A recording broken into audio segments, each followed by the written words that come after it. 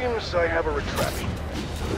Some of my previous comments about finding Hammerhead's ideas interesting, because he wants to make this beautiful city respectable again, may have been taken out of context.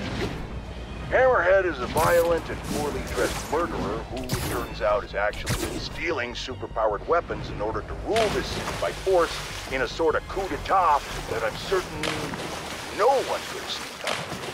Especially, apparently, Spider-Man. Now I stand behind everything I said about admiring Hammerhead's motivations. Kids these days need to put down their smartphones, stop their floss dancing, and get jobs like the rest of us did at 8 years old to learn some responsibility. And I think we can all agree that his methods belong in the trash can. Weapons should stay out of discussions about decency. All I have to say is that none of this would have happened. Spider-Man had just stayed off the streets in the first place. I don't know how exactly, but I know it's true. And now I'm going to bed.